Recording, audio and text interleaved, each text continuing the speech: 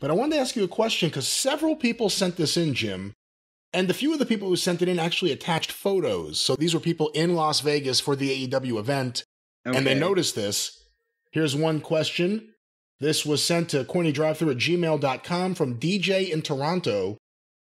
I saw this pop up online that at Double or Nothing, WWE had Money in the Bank mobile billboards driving around the T-Mobile Arena.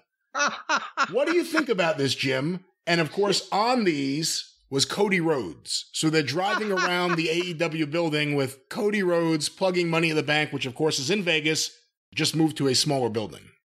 Isn't there somewhere a correlation between, is there some guy out there showing the jilted ex a picture of his ex-girlfriend that he's with now going, you can come over here and see her?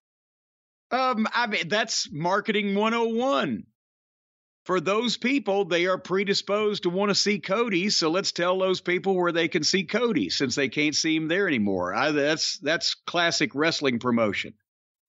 Well, the question here was, could it have been a coincidence, or was someone in Titan Tower actually planning this? No, of course it wasn't a coincidence. It was completely planned. Why the fuck wouldn't you plan that? Again, that's exactly, that's wrestling promotion 101. And maybe that's one of Jeff Jarrett's new ideas as senior VP in charge of live events.